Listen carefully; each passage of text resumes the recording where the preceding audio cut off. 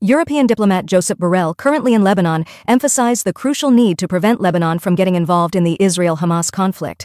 Borrell urged for diplomatic solutions, emphasizing the importance of avoiding regional escalation in the Middle East. Tensions rose as rocket exchanges intensified between Israel and Hezbollah after the alleged killing of a Hamas leader in Beirut.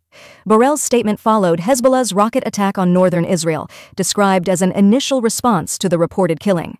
He stressed the significance of steering Lebanon clear of a regional conflict, highlighting the nation's vulnerability.